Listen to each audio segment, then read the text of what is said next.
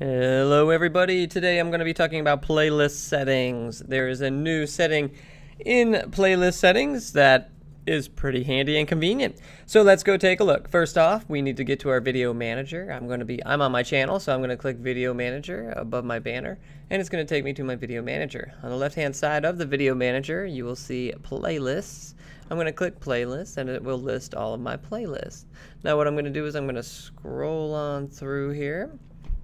And I'm going to pick one of my playlists. I can either click the title or the word that says edit, and then it has a list of all of my videos that are in my playlist.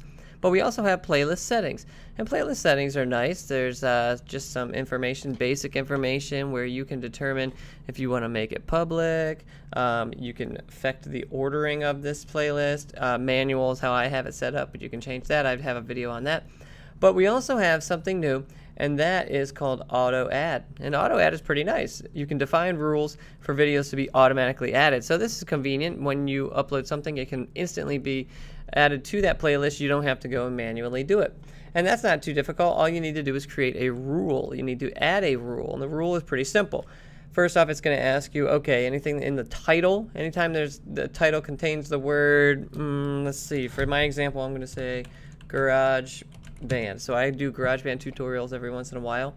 If the title has GarageBand in it, I wanted to instantly add it to this playlist. Also, I might not be sure, maybe I won't have GarageBand in the title every time, but I'm pretty sure I'll have it in the description if I'm talking about GarageBand. So I could do it that way too. I could also just simply say if you have a tag that is under the word GarageBand, then it will be instantly added as well. So you have three different ways. I'm going to leave it as description, and then I'm going to click save. If I don't like it, I can trash this rule, and if I'm really gutsy and I don't want the playlist at all, I can click delete playlist. So I'm going to click save, and now I have a rule. Now look at this. You have created auto add rules for this playlist. Would you like to add existing recent uploads matching these rules? Well, look at that. My description contains this word in 3 of my videos that are not in this playlist, so let's do it. So I'm going to add 3 recent videos that match the rule to this playlist, and I'm going to click done. I could also re-edit those rules if I wanted to.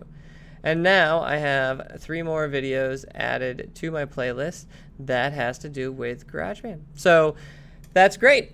So if you have any questions about playlist settings or anything else in YouTube, let me know. Thanks a lot.